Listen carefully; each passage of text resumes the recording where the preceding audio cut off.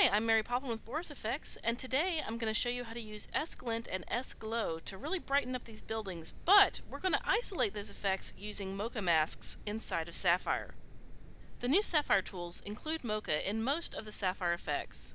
This allows you to use Mocha's powerful planar tracker to create advanced masks and rotoscoping effects right inside of your Sapphire tools. This is going to be a really basic overview wherein we add a glint to our windows and our lights here on our buildings and a glow to the moon. We're going to use Mocha masks to isolate our various areas. To get started, we're going to locate our Sapphire effect, in this case inside our Sapphire lighting kit, and select S-Glint. From here I can isolate this to the buildings instead of the entire shot. So I will navigate to my effects panel and hit Edit in Mocha inside my S-Glint effect. And this will actually launch Mocha right off our timeline, so because it's a plugin inside of the Sapphire plugins, it allows us to actually read and write to the timeline. So I'm going to take my X-Spline. This is how we create splines inside of Mocha. I'm going to quickly go over some very basic tools. We have the Picker tool, we have the Edge Point tool, and the Point Insertion tool. We have our Pan tool, our Zoom tool, and this is Create X-Spline.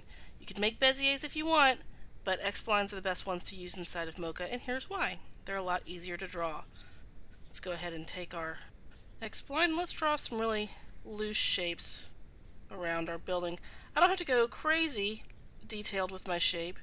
I just need to make sure that I'm isolating my buildings more or less.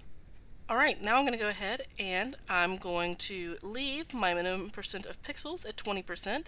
If I had a smaller shape, Mocha would automatically make that number higher for me.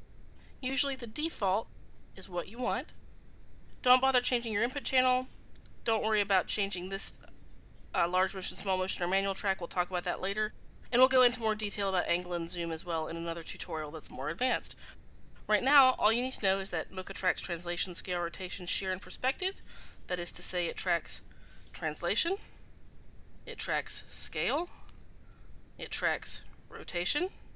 But what's shear and perspective? Shear is just a shift in X and Y, and perspective is the addition of Z space. If neither one of these is occurring in your shot, you can go ahead and turn them off, and then track forward. Tracking has been sped up so that you don't have to sit through watching the track. Once my track is complete, I can adjust my shape, and in this case I'm going to use my Point Insertion tool to alter this edge. Mocha now tweens between the two corrections I made based on the track, and I end up using only 2 frames of correction. If the thumbnails ever get in your way, you can turn them off right here, and now we're going to hit Save, and we're going to hit Close. And now Mocha has applied our effects to our masked area instead of the whole shot. If I check the Show Mocha Only checkbox, I can see my Mocha mask as a black and white matte. I can blur my Mocha matte using Blur Mocha and see the feathered edge in this view. Now I need to make this moon glow.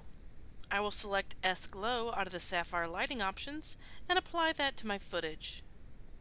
But obviously I don't want to make the whole shot glow, I only want to apply the glow to the moon. So I'll go into my effects panel and I hit the Edit in Mocha button. And this will actually read our footage off our timeline again. I'm going to select my X-Spline and draw a nice round shape around my moon.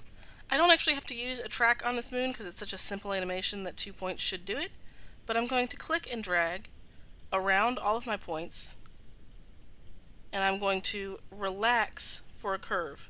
So you pull tight for corners and you relax for a curve with X-Splines. Let me just show you an example of a square. So if I needed this to be square, I would pull tight for corners, or I would relax for a curve. Let's turn our mask on so we can see what that's doing. That's the power of X-Splines. That's why I like to use X-Splines. We still have Beziers right here if you're really comfortable with them, but I have to worry about handlebars, and it's just not a single point of control. If I try to control all of these at the same time, it doesn't make a lot of sense. Now I'm going to take my X-spline, select all of my points, I'm going to move all the way down over here, and I can actually just use my transform tool to move my shape, and it's going to follow the moon now. The transform tool will work on my entire shape or just parts of my shape, depending. And again, if these thumbnails bother you, you can turn them off right here. But they're really great for roto when you need to do fine detail. We're going to save and we're going to close this. And even though we didn't do any tracking at all, we now have our glow applied to our moon. And again, to feather the matte, we can go into the Blur Mocha slider and add a blur to our Mocha matte to make sure there's no hard lines. Be sure to watch our intermediate and more advanced tutorials in order to learn more about the nitty-gritty of how Mocha works. This is just meant to have you hit the ground running. So it's just that easy to get started in Mocha. If you have any questions, I am Mary Poplin with Boris FX. Find out more on www.borisfx.com.